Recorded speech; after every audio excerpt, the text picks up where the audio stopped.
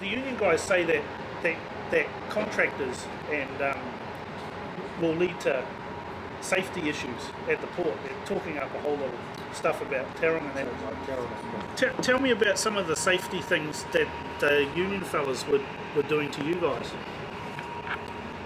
Well, one was caught out for throwing, what were those things under the straddle? Twist locks. So twist locks off a container that are designed to hold containers together. Very solid, and if it was run over by a straddle, clearly it would be, the tyre would explode and somewhat Would it put the driver at risk?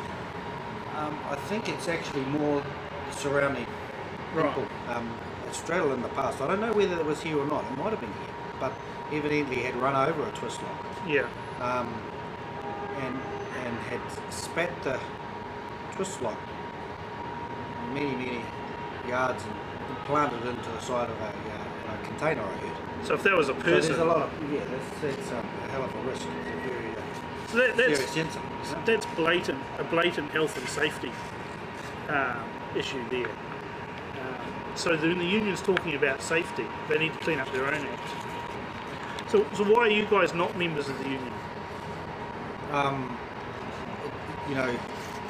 It became the fact that they were so anti the company, and their role is really to paint a dangerous and horrible picture about the company and how they hate you and they will do this to you and that to you. That I over time learnt that the company weren't a bad company. I developed a bit of a relationship with my bosses and found them to be true and direct, and it led on to the fact that the more and more I stayed with the union, the more that I began to disagree. And that's life, it's democracy. But the minute I put my hand up and started to voice some of those issues,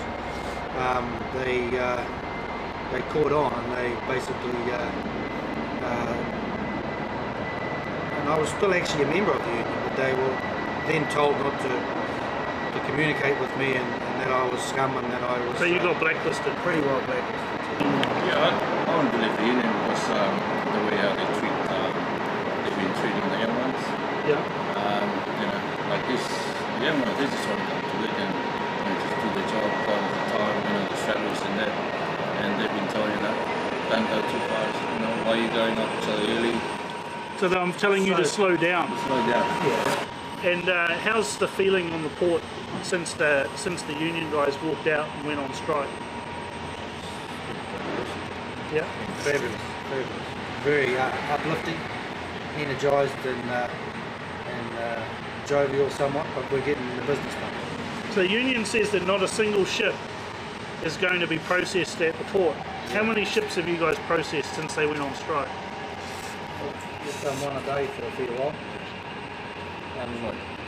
A few of them are led on to 2-day jobs, but we've been poking them out at some pretty brisk turnarounds. So I think that's propaganda again. So you're a crane driver.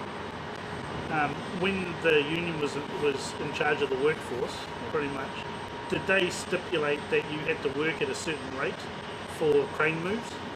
No, what it was the straddles feed the cranes, right? Yep. So then the crane feeds the ship, and vice versa. When you unload off the ship, then the straddles discharge away, right? Yep. So you're somewhat you're stuck with that movement. So you can be a fast crane driver, but if you're not cleared, then you're just hanging waiting for a gap to put your box down into the loading area. These things here, there was guys that would go out in the straddles in the morning and they'd take their newspaper in the back pocket, go up there, log in. What you do, you got to log in you've got your own computer, computerized, yep. And it gives you a task, it gives you a job to go and do, right? You'd see guys parked up here and there, not all the time, but just couldn't be bothered somewhat, and push unavailable, and they'd be, right. This sort of thing went on time and time again, And in the last 5 days, with the ships coming in, how's it been with the straddles moving the containers? Just performed very good. No doubt.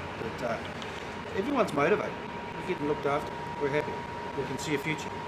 And with yesterday's announcement, it's a step in the right direction. We're hoping to get some a bit more information over time.